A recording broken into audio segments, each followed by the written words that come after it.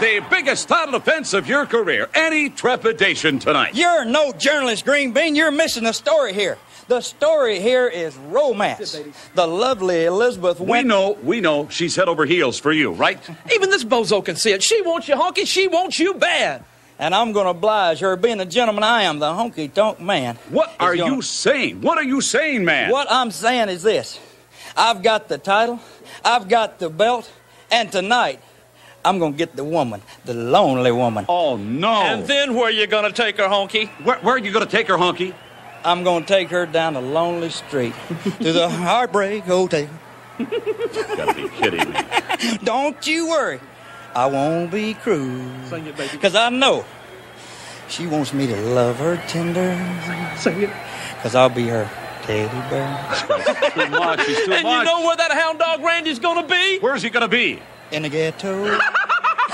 Oh, Vince, I just hope Elvis, the real Elvis, doesn't hear that. Let's get back to you. Hello and welcome to OSW Review, the only wrestling podcast out on the net. So yes, number one, and we're here today to talk about... What are we here today to talk about? Royal Rumble 88. Nice. Will that do?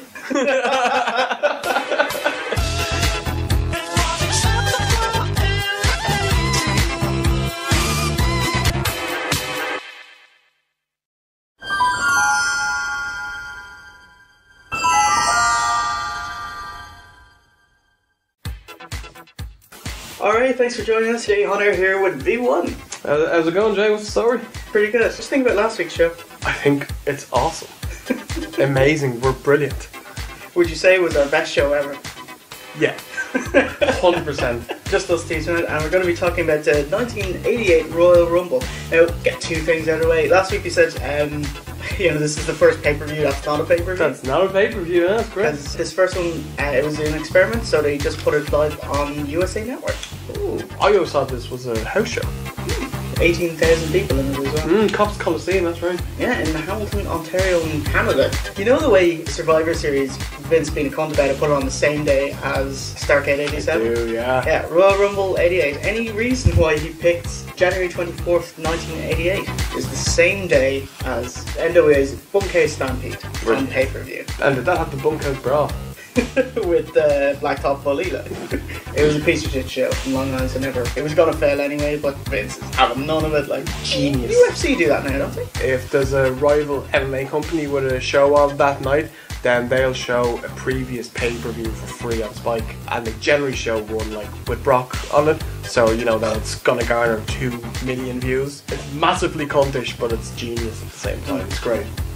We're both watching the WWE version this time, the anthology version, because there was no VHS release back in '88. About time. It makes me angry when I have to watch 40 more minutes than you do.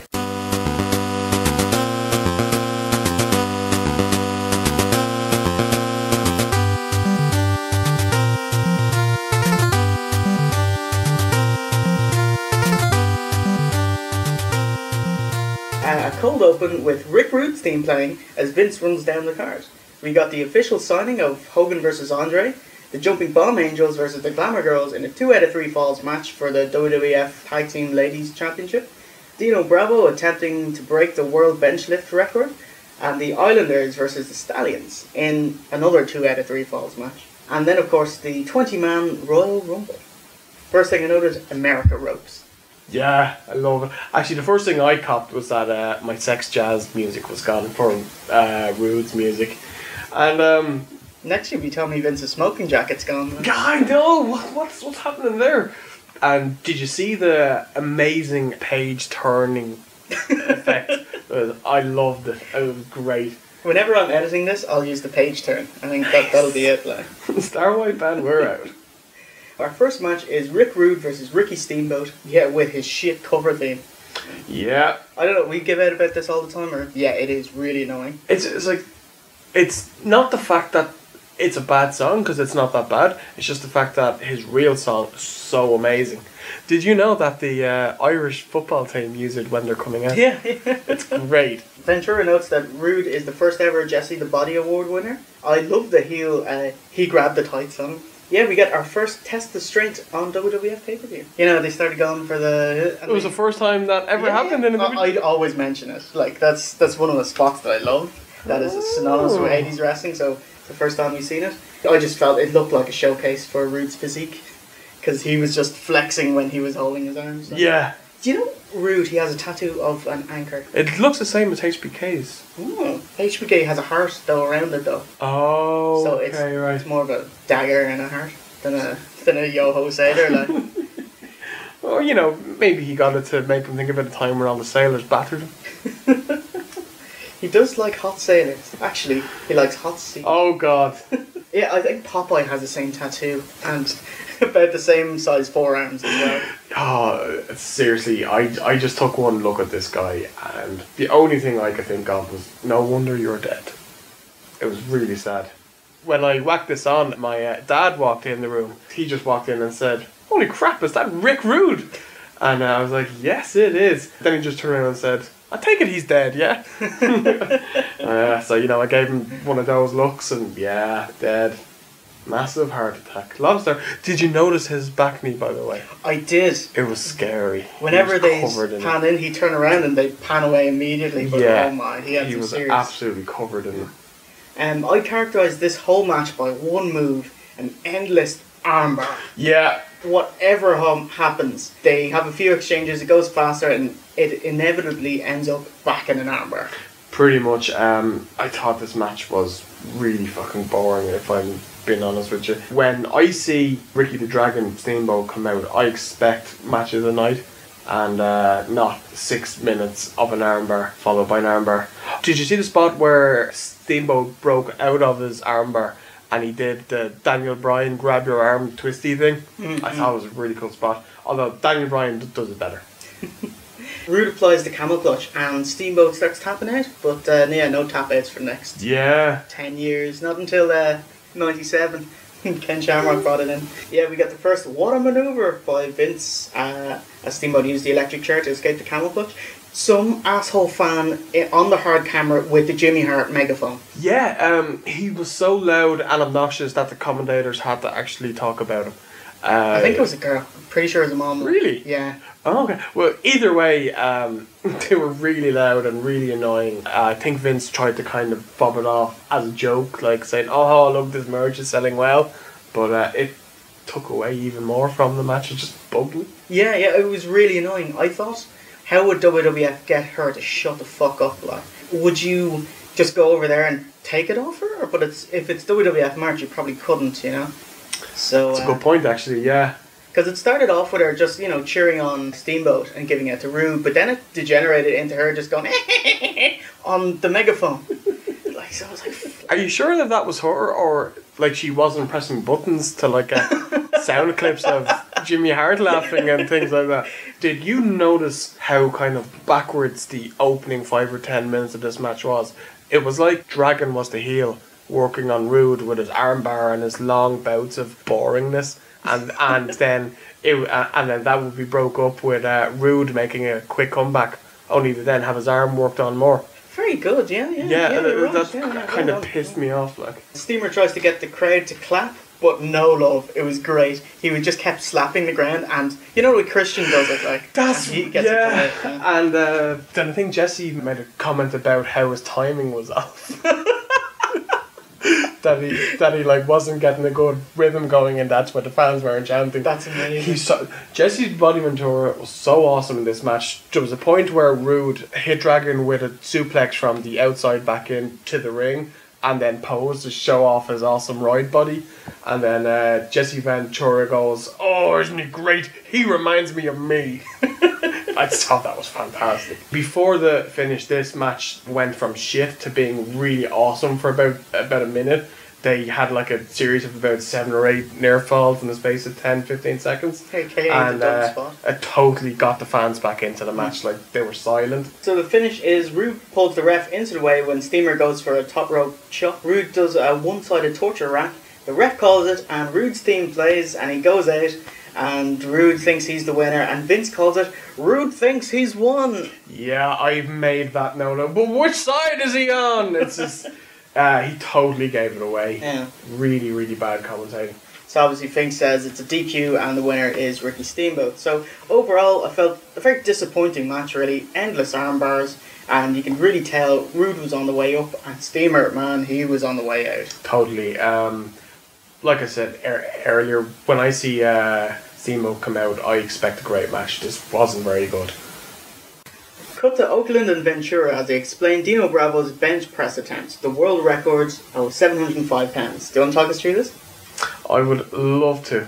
Did you fast forward it? No, I watched all of this. I thought it was great. Mean Gene talks to Jesse Ventura first, who says that he is Dino Bravo's spotter for his world record safety stuff. So Dino Bravo comes out with his manager Frenchie Martin, who is an awesome stereotype. He's great. Dino Bravo kicks off at 415 pounds, which he does absolutely no problem. It looks very simple for him. Like, he's a big dude. He's like not that 80s wrestler ripped, but just in terms of sheer mass, he actually looks like a bodybuilder to me, you know? It doesn't look like a gimmick, it looks like he's a bodybuilder turned wrestler. Like, he's a big guy. Did you get the feeling that this segment was more interesting to the wrestlers than it would be for all of the fans? I'm sure that like Jesse Ventura and Vince absolutely loved this because, you know, Vince is a huge bodybuilding fan, and I thought it was really funny how Jesse Ventura kept on shouting at Vince, telling him how little he knows about bodybuilding and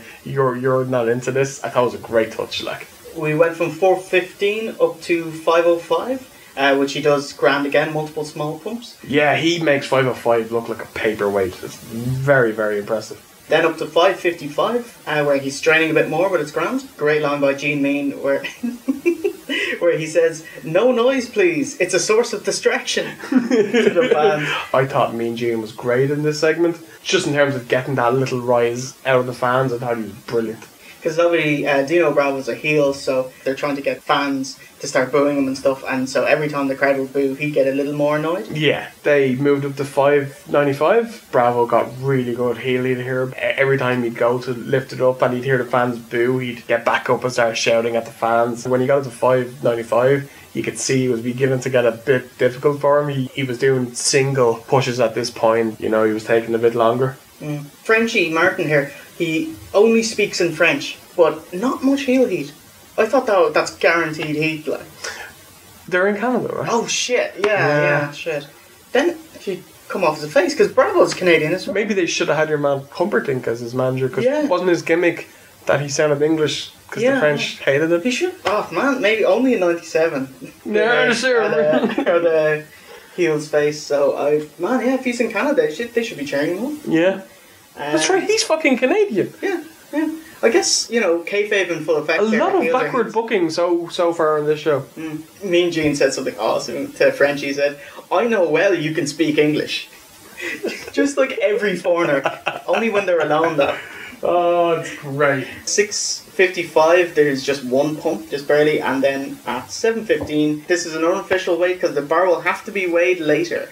But this will break the world bench press record. I thought that was a brilliant line. Jesse Ventura was amazing in this segment. Bravo actually walks out first because of the fans were booing him. Jesse starts giving out to the crowd, saying that if you hate him or love him, you should be cheering him on because he's going to set a new world record, people, and it's because of you that you're not going to see it. Bravo came back, blah blah blah, and he couldn't actually push at the bar. And Jesse obviously helped him pull it up. Then as Bravo kind of celebrates around with his arms up, Vince talks over everyone saying that, "I don't think he got it, Jesse." I just, shut the fuck up, Vince. You really annoy me. His voice sounds so fake. It pisses me off. It's very American showbiz, isn't it? Yeah. Ventura pleased that he didn't clasp his hands around the bar. It was just for safety. Vince would get on his case about it for the rest of the night. Yeah, but it was fun. It was great. Overall, did you like this segment? Overall, I was entertained by this segment, but I think it would have been a lot better if they had gone from like 550, 600, 700, and not all the way up from 400. It went on a bit too long. Yeah. It was great, but it could have been a few minutes shorter. Yeah. Alright, so it's time for the Women's Tag Team Championship match. Sadly, it's also our last pay-per-view appearance of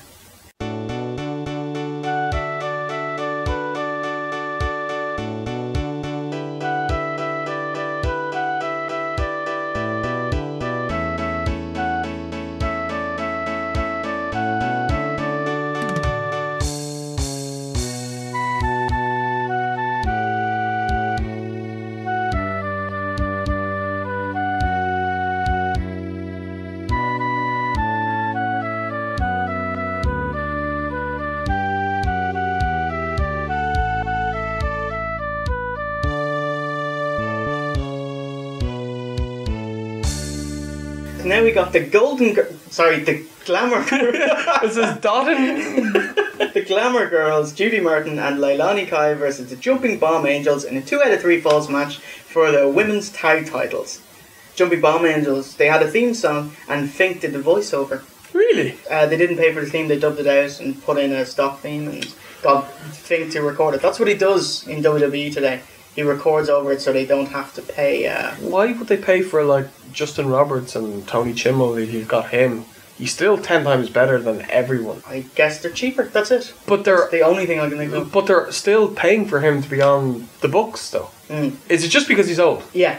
But Vince is old. Yeah, but he's not on TV every week. He was just on a youth kick.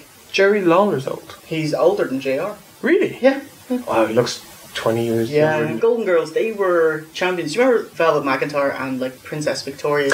Yeah, the match never happened. I was going to say it was half Moolah, half Pat Patterson. They were the NWA women's tag belts, which Velvet McIntyre and Princess Victoria brought in. Then suddenly the Glamour Girls had them, and that was because they just never had a match, but just said, oh yeah, they had a match, and the belts have changed hands. Why they couldn't do it on TV makes no sense. Just like Pat Patterson winning the IC belt in the fictitious tournament in Rio de Janeiro, the Glamour Girls beat Velvet McIntyre in that in a fictitious match in Egypt. Ooh, why did they pick such foreign lands? Because it makes them seem more international. Yeah, okay, fair they're enough. getting out of the regional areas. Yeah, okay. Sure, that's why JCP changed to WCW, because it had world in it. A world. One thing that pissed me off I think it's going to be the same thing that pissed me off. Go on. is that Vince admitted he doesn't know the names of the Jumping Bomb That's Angels. exactly what infuriated me. And Joe made me more angry. He called them the pink and red angels, despite the fact that the pink was clearly wearing purple. He doesn't know his colours. Vince McMahon. Oh gosh. Red is Izuki and pink is Narino. Halfway through the match, someone gets in his ear and tells him which one's which. That's true. Ventura doesn't really get on his case for that, actually. That's because he didn't know either. Yeah. And it's not like it's their first time to ever wrestle. Jesse Ventura has called their match 3 months earlier, and he knew which one was Izuki. Yeah. So why doesn't he know now? I'd be more pissed as Vince McMahon because you hired them and you brought them in and you're showcasing them. Well, in kayfabe, Vince didn't hire them though. I know, but With like Jack Tunney. He legitimately doesn't know their names. What I Yeah. came across, his character doesn't know them. Vince McMahon's announcing character doesn't know any moves either. Oh, yeah, holy shit. Both Bomb Angels had put on a good bit of weight since their last match. It's true. I felt overall they had a more disappointing match than at the Survivor Series. Yeah. I wonder how much of that was the fact that they were working with the Glamour Girls for the full match. There was no Velvet McIntyre, and just simply the fact that we expected more because of the great match last time. Yeah. The Jumping Bomb Angels, she set up a pile driver, but then just kind of fell back into a kind of half suplex. That's, all the girls did that. And I think Andre does it as well. It's like a delayed double underhook botch. It's terrible looking. To be honest, I'd rather take the botch than risk taking a pile driver from a woman. Like, Yeah, fair enough. I'd just be worried. That's about not being sexist, that's just being safe. It's strength-wise as well, because Yeah. you need a fair whack of it to do it correctly. Even I'm definitely none of Judy Martin anyway. Even like grizzled veterans, like when they do pile drivers, they might just kind of land to the side as opposed to straight down, just because it's safer, Stereo figure fours to the Glamour Girls. I loved this spot. I thought it was great. Jumping Bomb Angels work the legs of Kai. One of them did the Triple H Indian Deathlock spot at some point. Oh, yeah. You know the one, where he wraps up their legs and then keeps on jumping onto his back. That's what that is. Yeah, it's the Triple H spot. I thought it was great. And then she turned it into a lovely bow and arrow. Judy gets tagged in, but it's an illegal tag because her foot wasn't on the ground. She had to get an extra bit of height on the rope. Yeah. The ref gave out about it and then allowed it. But they do that nowadays. Like, Ray does that all the time, surely, because he's tiny. Technically, you also need to hold the rope. The rope. The corner, but it seemed like they just let them away with it because Leilani Kai she looked totally gassed. It was very weird because the Glamour Girls were kind of dominant heels in Survivor Series, but the Jumping Bomb Angels were in control of the first fall, so I just found it a bit weird, Kai sneaks in, kick to the back, and Judy hits an alley-oop. Do you remember Big Show used to use that? and gets the fall. That's right, yeah. I don't know what it's called, but I always think about the spot where Kane and Taker were just tagging for the first time, and Taker was trying to teach Kane how to do the last ride powerbomb. Every time he'd do it, he's so powerful that he'd throw them over his head. I thought it was awesome. That's great. Whenabouts was that? Oh, I would have been around Invasion time, so 2001 maybe. That's cool. Just prior to the first fall, there was a couple of cool spots. I'm going to praise Judy Martin. Gasp, shock, horror. She hit a really good rebound suplex splash. She had her up for a suplex and she bounced her off the top rope and back for a splash. Thought it was a really good spot. Going on for the alley-oop. Yeah. Terrible fucking name, man. Yeah, it's bad. Jesus. And for Big Show as well. It's like... Then again, the Big Show did used to play basketball. So did Kevin Nash. Okay, fair. It looks like a botch, the move as well. It looks like you were going for something else. And it doesn't look like as much a botch as Sin Cara's new finisher. Have you seen it? The La Mystica without the fucking armbar. Like, Jesus Christ. It just looks like he's botched the move. Yeah. Terrible idea. Second fall here. Judy hits a flying forearm, aka the what a maneuver. Vince finally gets fed the names Suzuki and Norino. Norino had a beautiful bridge from a pin from Lani Kai. Red counters an assumed dominator, which almost knocked herself into a sunset flip for the three at the title match. So third fall's tied one apiece. Suzuki had an awful enziguri to the shoulder. Judy blocks the head chop. It looks really odd. Atomic drop without the knee, so just picking people up and land them on their arse. Bet you that hurts. Yeah, probably much worse than an atomic drop. Did you notice that Leilani Kai at some point was biting fingers? I loved it. It was great, wasn't Straight out of the I 70s. knew you'd love that move. Were the glamour girls really glamorous back in the 80s? Like, did anyone look at them and go, God, I'd love to be them? Anyone? No. Okay, No, that's great. The fucking state of them. I have to think that that's as close as they could get without being called the Golden Girls. Because that was big in the fucking 70s and early 80s. I loved that show when I was a kid. Early 80s. They were wearing old woman, the stockings, Yeah. that are like... These cover up my varicose veins. Norino missed a top rope knee, which I thought looked horrible. A nice couple of double underhook suplexes. Another beautiful bridge by Norino, I think was from a fisherman suplex, like a perfect plex. We got a double top rope drop kick to Judy, and Jumping Bomb Angels get the win and the tag belts, as Jesse correctly disputes Judy's shoulder was actually up. Yeah, it was. Vince just basically went, "Shut up, Jesse," and he stopped talking about it. Yeah, it was a really bad botch. So overall, still like great for a women's match, but just a bit disappointing coming down from the Survivor Series. Yeah, it was definitely better than most women's matches you'd ever see. It wasn't as good as 87, and it was better than Rude versus Steamboat. Yeah, if you can have a better match than Steamboat, then you're gold. You are good. Yeah. You are golden girl. You are done. Alright, so Vince and Venture recount the development since WrestleMania 3. So at WrestleMania 3, there's a dispute over Andre getting the 3 count when Hogan couldn't press slam him. Then the $1 Million Man says he'll buy the belt. Hogan says, Hell $1 Million Man says he'll buy it off Andre then, so he buys off Andre. He'll deliver the belt to him after their match at February 5th, the main event. Which main will be shown event. us. So we get the contract signing for the next WWF title match between Andre the Giant and Hulk Hogan. I hated this segment. I thought it was shit. I thought there was a couple of awesome things about it. Number one, Ted DiBiase's suit was awesome. Yeah. It was a rocking suit. It was sparkly silver and purple. It doesn't get much better than that. So this is the first show we've actually seen him in the ring, in presence for. That's true, yeah, because in the last show it was just a promo package from In a from the ring. montage. Yeah. First thing I noted was the tiny table and chairs. It's like this table here. What is going on? The Japanese table. Yeah. Is it just to emphasise their size, like, is it? Maybe, yeah, maybe. They had wrestling tables back in the 80s, so Yeah. they just could have used one of them. Probably would have broke immediately. So they actually use a dining table from Argos. Andre takes his time before sitting down, a bit of mind games, which look great. I love his... The fans were going mental waiting for it. I'm not the biggest fan of Andre. Yeah. I think he's quite bland, but by doing nothing, he was doing great here. I love how he dresses. Because no one else dresses like they're in the 70s. No, he looks so funny. He's got his own dress sense as well, because everyone else is wearing those loud pants and The workout. Zuba pants. Yeah, the Zuba pants, yeah.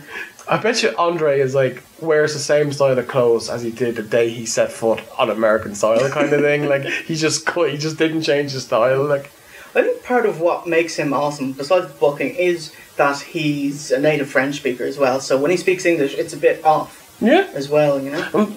Having an accent was always a big help in wrestling. Makes you different, you know. Plus, you know, his giganticism, so his bone structure is a bit different as well. So That massive brow. Like. yeah. So as opposed to just a large person.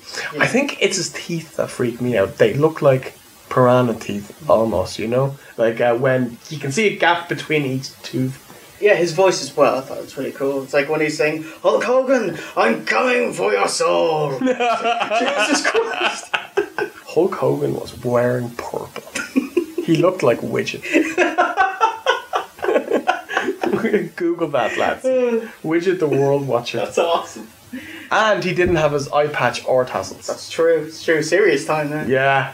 The $1 Million Man goads Hogan until he signs the contract. Andre stalls, then he signs. And then Andre grabs Hogan's head and slams it into the table and upturns it, and then he leaves. So yeah, this was a giant time fill, and just to promote their next match at Saturday night's main event. Hogan actually did a really, really good job of looking nervous while waiting for Andre to actually sign it. Thought he sold it really, really well. DiBiase as well cut a pretty decent promo. He was such a great character. Very 80s, very strong character.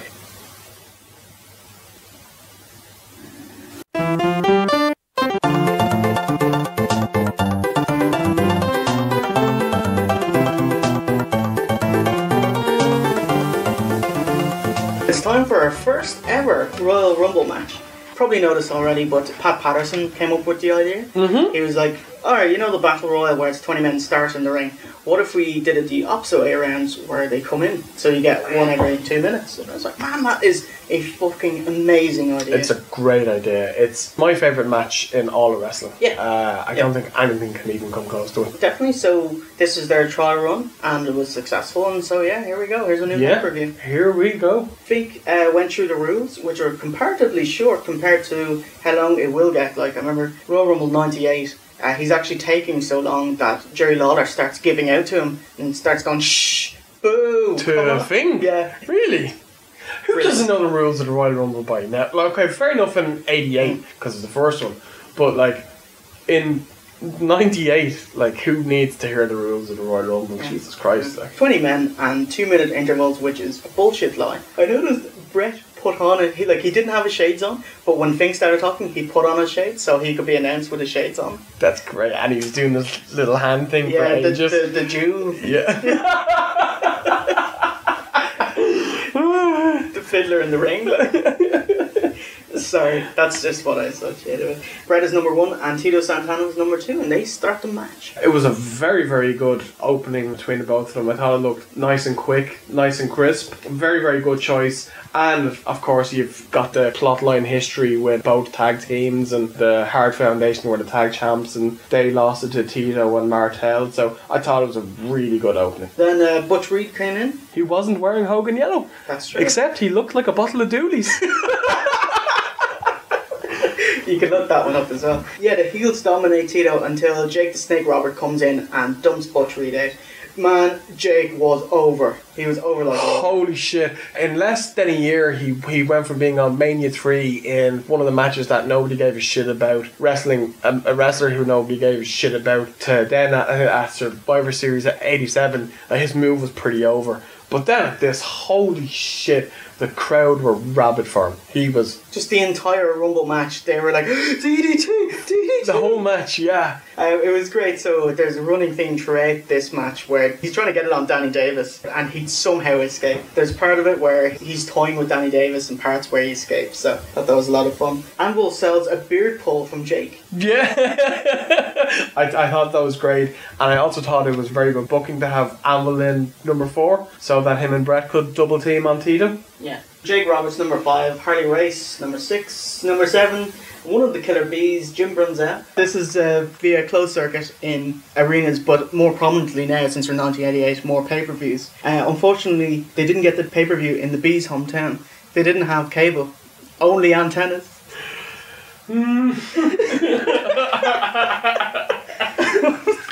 And number 8 is Sam Houston. Is Sam Houston the Red Rooster? No, that's Terry Taylor. That's Terry Taylor. Then who's this guy with his little necktie, like his neckerchief? He's the precursor to Steve Austin. Boring bland babyface. He should be teaming up with like Jim Room Howard. temperature Steve Austin. Danny Davis is number 9. Boris Zukov, number 10. Size of his head. Big suitcase on his shoulders. He does have a big fat head. I think, did you make note of just how awful Harley Race looked at this point? Jesse Ventura had a few digs at him over his speed as well. Which I thought was a nice touch. Did this guy have long left after this point? No, he is definitely on the way out. This is what he does. He just either come in to make up the numbers or to put over new guys. Right, That's his okay. role, which is fine. With a lot of the wrestlers now. Yeah, better than what like TNA do with their old guys, you know? Sting Hogan, bound for glory. God. Anyway, Race does a Honky spot where he teeters on the rope getting a punch from Jake. Oh, it's so bad looking, the fucking state of it. Morocco comes out and Volkov follows him, only catching Morocco when they reach the ring. I thought it was hilarious. Morocco clocks Volkov and then gets in the ring, but Volkov has to stay outside. And I'm like, why aren't they sending him back to the back? Oh, how did this happen? How did they get mixed up? Like, surely they know who's coming out next. I'd have to think that this was a spot. I know, or else Volkov just came out and he was like, oh shit, I'm actually through the curtain. Just keep going. This is now a storyline. Morocco clocks Volkov and gets in the ring. Ventura drops Barry Bloom reference, which I didn't get. I've no idea. No. I don't know. Volkov was the next entrant, so that kind of makes a bit more sense. It feels like he just came out too early. Yeah. He's number 12. This guy looked old by this point, and next was number 13, who was Jim Duggan. He got a massive pop. He was over. he was over like Rover. The fans loved his hose, like. Joe pisses me off actually when people on the net write "who" for that. Who? And they do it with flair as well. The who rather than woo. Just two things that piss me off. That's amazing. Randomly. You misspelled. Yeah. Oh gosh. Duggan comes out. Oh, this is amazing. I just flipped out when I saw it. Duggan comes out, but Race is still at the entrance because he hasn't gotten out yet. And Duggan sees him. And he slaps him in his chest, to move, like. And then Race kind of clothesline him, but he doesn't sell it. Like, he just clips him around in the throat. Yeah, that was really funny. And then he runs away, and then Duggan runs after him, but then thinks better of it and goes back into the ring. Yeah, probably a fuck up, but the fans were just up for everything at this point, especially the DDT and Duggan. Like, every time Jake is on offense, they'll start chanting for DDTs, I just noticed because they're chanting DDT, and then the crowd goes silent when Ron Bass comes out. Justin Hawk, like. I was thinking of when we were cheering that match with Joey Legend in it. And then he was like, yeah, and turned around and points at us. He just turned around. We are not clapping you, mate. No, not Joey Legend. Brian B. Blair, he kind of tagged the camera by mistake, he pushed it. Duggan is over. He holds Dangerous Danny Davis sideways so Jake can get a double axe handle off the top. He holds him 90 degrees to him. Oh, okay, right. Do you know the stupid thing they do where whoever's holding him is actually in the same line? So that'd be Doug, so he'll get a smack? Yeah. Oh, that's actually quite... Hold on the bike. That's quite right. Danny Davis actually does have the worst ring gear I've ever seen. Worse than Terry Funk, which is made out of a circus carnival tent. Yeah, I'd say yeah. I'd say yeah. It looks like he's wearing a nappy as well. That doesn't help. Maybe he gave it to Christian. Number 18, I was like, oh my god, it's the Warrior. Oh, I've got this written in massive bold letters. He's wearing Hogan's red and yellow, and he looks so young in it. Holy shit, not quite as ripped as he would become either. He's green as grass though. Former chiropractor. What? Yeah. Jim Hellway. Yeah. He teamed up with Sting in the UWF as the Blade Runners. That's right. And his Dingo Warriors as well, right? No. He was known as Rock. Really? Yeah, as Blade Runners. It's when he went to World Class, he was the Dingo Warrior. Oh. He was signed in the summer of '87, but he was. And what was Borden called as part of the Blade Runners? Hard Place, like. God. No, it was just Sting. Really? Rock and Sting. Rock and Sting. It was a shame that the Killer Bees never went to WCW because they could have teamed up with Sting. Nice. Morocco eliminates Brett. He had a very impressive performance. He was like You 20. could say I was pollen for the bees. Oh my god, I'm so sorry. It was Brett 25 minutes. Man, wow, that was a big push for him. Yeah, he kind of kept the early part of the match going. Like once it filled up, he was just like another body in there.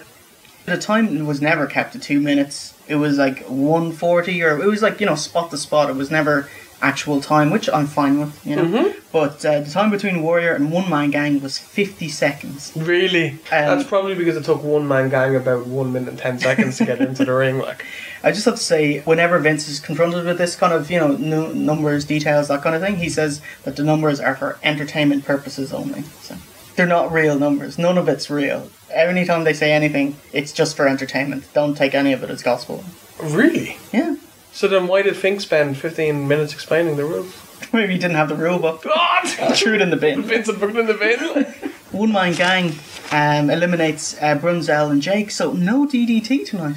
Yeah, it's kind of sad. Brunzell even came off like a star, and this crowd were so hot for them. Like, Bravo eliminated the Warrior with absolutely no fanfare.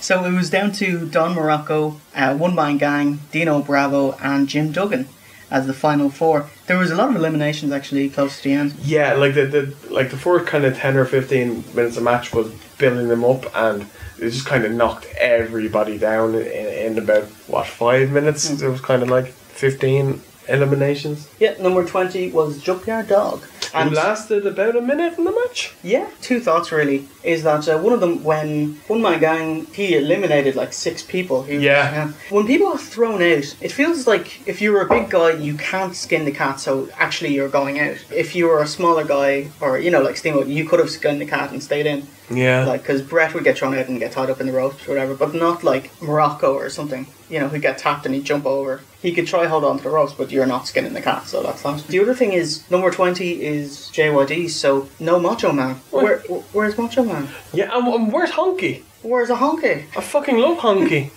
Yeah, you gotta wait till Saturday night's main event for that. Yeah, bullshit. Where's Honky and where's Savage? Don Morocco does 2 commando rolls to get away from the heels. I didn't see that. He also broke out of a couple of nice drop kicks as well. I was shocked at. So the 2 heels kick out Morocco, and then we're left with 2 heels on Jim Duggan, and One Man Gang mistakenly eliminates Dino Bravo when Jim Duggan ducked out of the way. And then we get pretty much the same thing. One Man Gang runs at Jim Duggan, he pulls down the top rope and eliminates and wins. And so Jim Duggan is the winner of the first ever Royal Rumble. Yeah, it's crazy. Like, at the time, it was, let's have Duggan win it. But looking back at it, 23 years ago, that means a lot in terms of history. For the winner of the first ever Rumble, it's huge. I thought he was probably the right person to win it. Either him or Roberts, because the fans were mental for the two of them. That's exactly what I thought. I was initially annoyed, historically, because I'm never a big Jim Duggan fan. But I was like, oh man, this is his job, you should have thought this through, He did, without question, the best job of working the crowd, I think, on this whole show. Because every 5 seconds he's screaming ho, and the fans go mental. Yeah. So it was between Jim Duggan and Jake Roberts is most over in the match, so it's right that he should have won. If you weren't going to give it to Jake Roberts. Yeah, totally.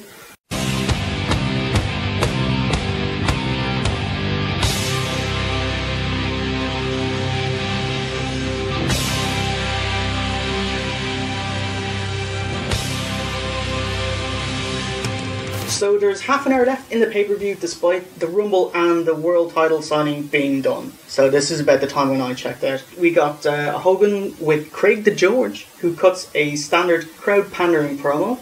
And then we're into the final match of the night. This is the only time we'll see a tag match main event of pay-per-view. Oh, I was so angry. I forgot all about this match. I thought the Rumble was the main event. And then when this came out, I was like, hold on a minute. The Rumble's not the main event. And then I was like, hold on another minute. It's the second 2 out of 3 falls tag match in a fucking hour, How lazy is this? Yeah.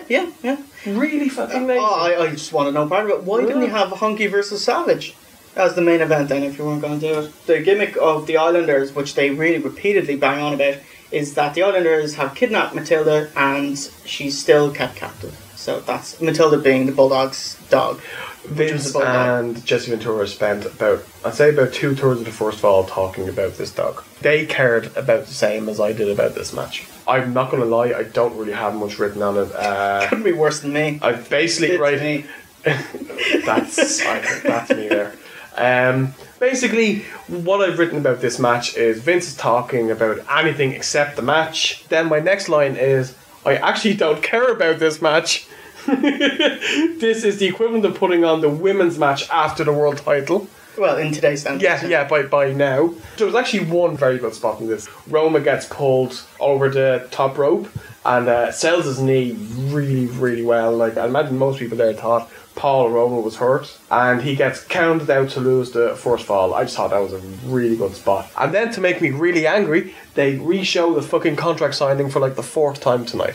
They re-show it again. However, then we get a decent promo with the $1 Million Man and Virgil. And during the match? They took a break after the first fall and showed the promo. Basically, Ted DiBiase, great. He just cuts a good promo saying, just dropping loads of cliches about money and Hogan is overdrawn and cash this check and get my world title. He must have loved this promo. he was great.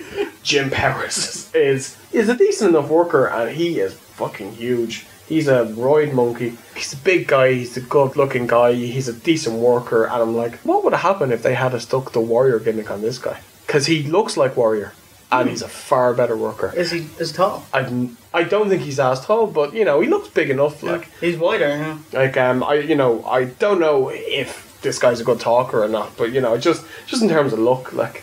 The only thing is, can anyone else cut a Warrior promo? I think Savage can cut a Warrior. I think Savage, yeah. I think that's about it. Did you notice the spot where Tom missed his drop kick and then Jim Powers sold the back? Yeah, I thought it was really funny.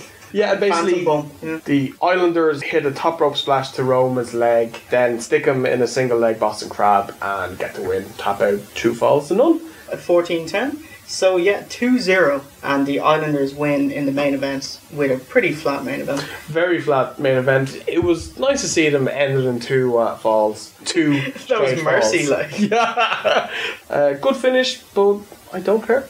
You just have another 20 minutes to fill here, stick on this match. They really should have thought about it and put on Savage and Honky. Like, if you want people to tune into the next one, maybe we've already shilled the next show to you via the contract signing, so who cares now, I know, but it's like, it was building up to Honky Savage with, remember, like, Honky ran away at the end of the 5-on-5 match at the series and things like that, but... Because Vince really wanted more pay-per-views, because the product is so hot at the moment. If we only have one pay-per-view a year, there's only one big payday, so more pay-per-views the fans want to see it, I want to give it, I want to make more money, so let's do it.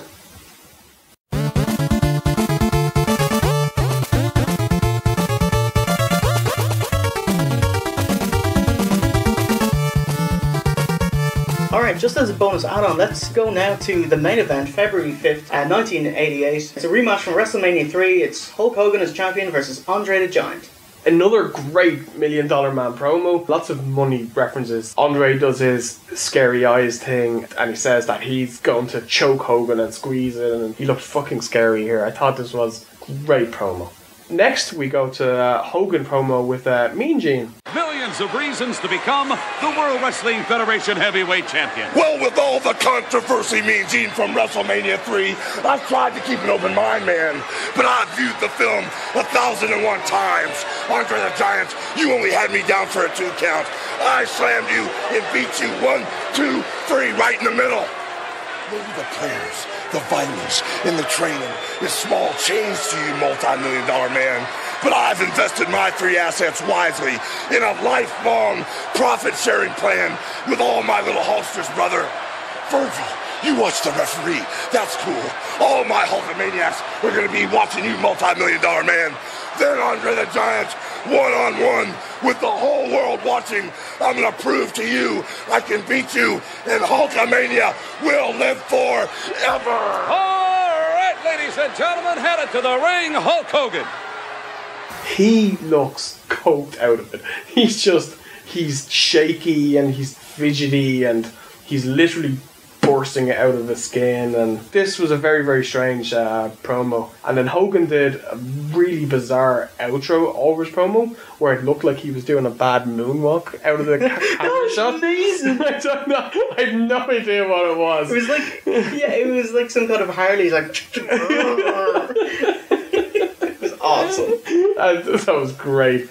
Next, we're on to the actual match, and I thought Hogan's entrance was fantastic, riling up the fans, and he was going for Andre, and the ref was holding him back. I thought he was great, and really, really super stuff here from Hogan. Andre takes an age to get into the ring, and he totally milks it, and the fans are egging him on, and Hogan is making the fans go worse. So it's just really, really great. Hogan then knocks DiBiase and Virgil off the ring apron with a double noggin knocker, and then batters Andre for ages. Andre looks exhausted after about 30 seconds of kind of half selling. He looked out of sorts in this match. So Hogan batters Andre for a while, eventually goes up to the top rope, but Andre does the flare spot on him. You know, he give him a power slam off the top.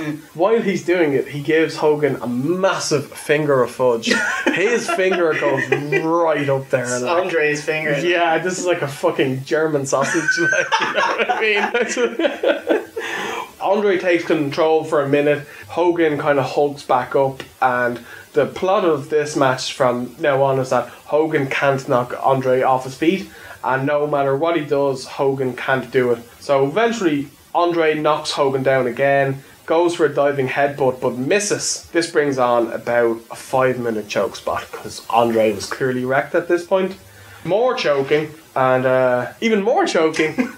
And then another Hulk up, and the fans go absolutely mental at this point. Hogan batters Andre again, hits a diving clothesline from the second rope, which I've never seen Hogan do. I thought it was pretty cool. He hits the leg drop, but Virgil gets the ref's attention, so he can't count it. So Hogan gets up to get the ref's attention back, allowing Andre to grab Hogan from behind, like he did last year prior to the Mania match. He hits him a couple of headbutts to the back of the head, then his terrible botched underhook suplex, pins Hogan, who kicks out after 1, but the ref somehow doesn't see it and counts to 3 and awards Andre the title.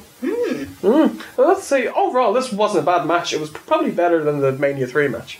Shorter as well, which made a big difference. And the first 5 minutes was Andre taking advice from $1 Million Man. Yeah. The crowd are just so loud. You know, it's hard not to get wrapped up in it when the crowd are just going mental. Yeah, you know? they're absolutely mental. They're just loving, like they're so into both characters that it doesn't really matter what they do. Like they are going to get behind what both of these guys do. I'm glad as well. We're only halfway through the Hulkamania or whatever, but I'm glad to see Hogan lose. God, this guy, he just looks unbeatable. This is actually 2 shows in a row where Hogan's lost. Yeah, do you like that? But so what happens afterwards? Andre gets on the mic and cuts a barely audible promo. You can't really hear what he's saying because the fans are just booing so much. That's awesome. And plus, you know, he's very out of breath and very French. And then hands the belt to the $1 Million Man, who then gloats at Hogan in a really awesome way. Hogan looks pissed and the fans are pissed as well. Then, somehow, Dave and other Dave Hebner are arguing in the ring. There's 2 referees. There's 2 referees. There's 2 Dave Hebners, according to Vince and Jesse Ventura. And they don't know who's who, and who is the real one, and who's the fake one. Hogan looks confused, and then grabs both of them, right? So then he lets them go. Then the 2 twins continue to fight, and one batters the other. But we don't know who's battered who, but Hogan and Ventura think it's Dave Hebner because he's taken money. But he doesn't have any money on him. And so then Hogan grabs the, let's call him the evil twin, and plays to the crowd, and they're going mental. They're really up for it. Gorilla presses him, runs to the rope, and throws him to the heels. But he throws him so hard that he throws him over the heels and he lands on the entrance ramp, like, and it looks really, really painful. This was a half decent match, and what a great ending. Really good angle. Like, you know, I in '88 had probably seen nothing like this before. You know, I was kind of hoping that they do some kind of stupid, corny mirror spot where Dave doesn't realize he has a twin, and he, like, when he puts up his left hand. How does he not realize he has a twin? Like. He's only shared a womb for 9 months. Yeah, you know, and probably like a bedroom for 20 years, you know. You know, if he raised his left hand, the other guy raised his like right hand at the same time. That'd have been great. And they start pointing at each other at the same time. That'd have been awesome. Yeah. Just one last thing: is this the first ever instance of twin magic?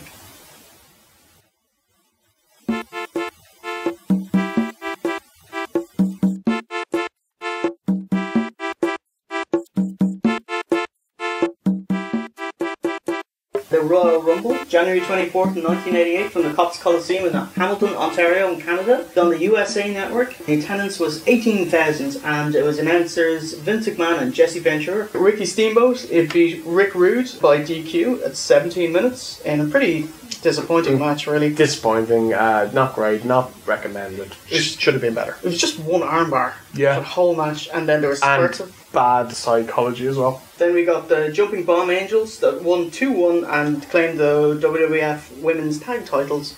Quite entertaining encounter. Against the Glamour Girls. I enjoyed this match. It was nowhere near as good as at Survivor Series 87, but still better than most women's matches you'll ever see. They only brought back the WWF Ladies Tag Championships for this feud. The belts would disappear this summer.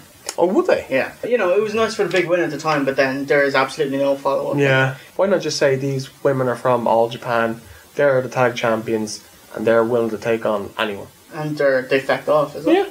I don't know, the women's match was very over, like, so these girls would be a great addition to have at every pay-per-view, you know? But I guess he just didn't want to push women as wrestlers, just keep them as valets for the time being. Because the women's division stuff does make a comeback in a couple of years, you know? Yeah, that's true. Anyway, it was a shame because there was definitely enough good characters and talent to actually have a women's division back in the late 80s anyway.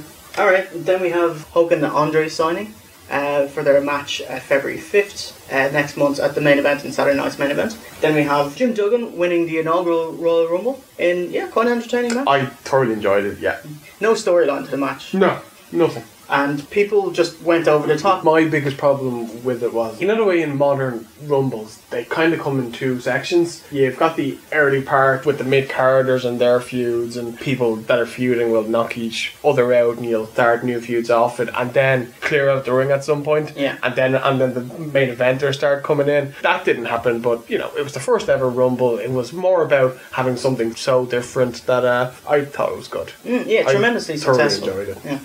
Dino Bravo, under suspicious circumstances, breaking the world awesome bench press circumstances record. And then we had the terrible wind-on main event with 2 out of 3 falls match again with the Islanders and Wild Stallions. This main event was nothing. I was glad when it was over. I couldn't care less. Let's just give out a few awards here. MVP of this show. I've only got one name written down. That, my friend, is Jesse the Body Ventura for the 4th show in a row, no questions. I thought he was by far the MVP of this show. We had him last week as well. Yeah, and I've had him for Mania 2 and 3. Wow. Yeah, that's how awesome this guy is. However, Heenan came close. I'm going to go for Bret Hart. I thought he put a sterling performance in at the Royal Rumble. Definitely made that match. Like, if he wasn't in that match, it would have been much worse. Like, you replaced him with Jim Powers. It would have been a lot worse. Yeah, totally. Yeah, I do agree with that. Although Ventura is amazing. It's just he made the Dino Bravo segment as well. Like, I thought he was awesome. Yeah. Virgil Award, the biggest gimp of the night. Biggest jobber. I have 3 names down. Who pissed you off the most? Vince McMahon. Yeah, shit, that's my choice. Yeah, Vince McMahon. Yeah, I hated his commentary. He's ignorant and so false sounding. Yeah. You know? I'll be first to admit, I did enjoy his commentary when I was a kid, and even up until he left in '97. But it's like going back on it, it's bad. so awful. He's bad. He grated on me. He runs the company. I know in kayfabe he doesn't. He's just commentator, but you know he runs the company, and his character knows nothing about his own company. Fuck off. Dude. Didn't even know the names of his tag champions. Yeah, of his women's tag champions. Yeah. Who else do you have down there? Butch Reed, because he just comes out, he does nothing with his bottle of doolies and fucks off. And Zukov, because he's awful. He was pretty awful, but he is interesting to look at. He looks like a very large... I don't enjoy people with fat heads, like, you know what I mean? He looks like such a giant evil baby, you know? Yeah. With the I'll agree with that, the beard, like. Roydie Magoo. This was tough. I have three. This was a tough one. Yeah, I have three names again. Okay, Morocco, of course, because any show he's in, he's gonna be on it. Jim Powers again. I had him down for Survivor Series '87 and the Ultimate Warrior. But oh man, I'm gonna have to hold off. He was nowhere near as big as he would get. I'm gonna go with Morocco again. Bollocks, I'm going with Morocco. Yeah. The honour would be Rick Rude as well. Rick Rude, Jesus, yeah. Holy crap. So it's just Morocco is that much older. Yeah. But his skin is still that bulky and tight. He's scary looking. Whenever you get close-up shots of him, his big tortuous veins are disgusting. Yeah.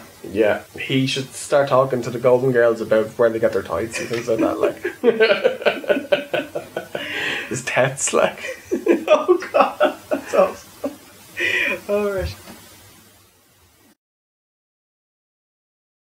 Wrestling is awesome! Awesome! Awesome!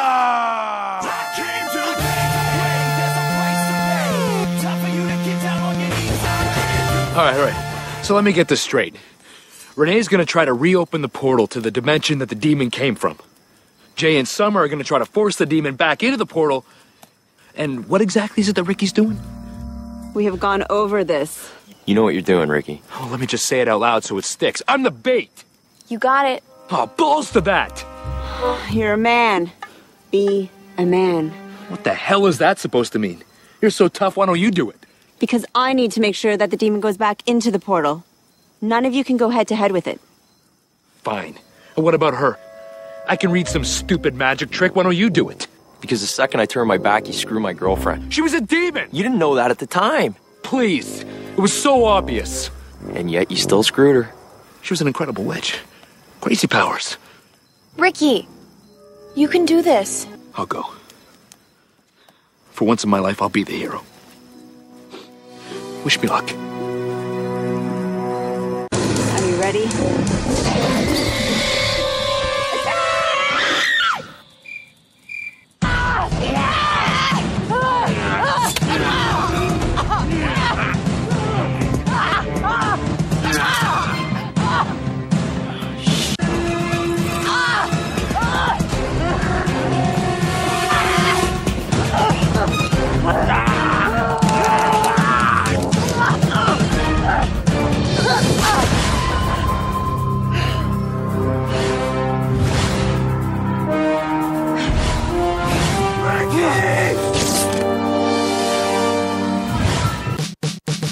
Alright, so next time we've got WrestleMania 4 with a 14-man tournament to determine the new WWF champion. Alright, so signing out, it's me, Jay Hunter, with Steve. Take care, guys. Alright, signing out.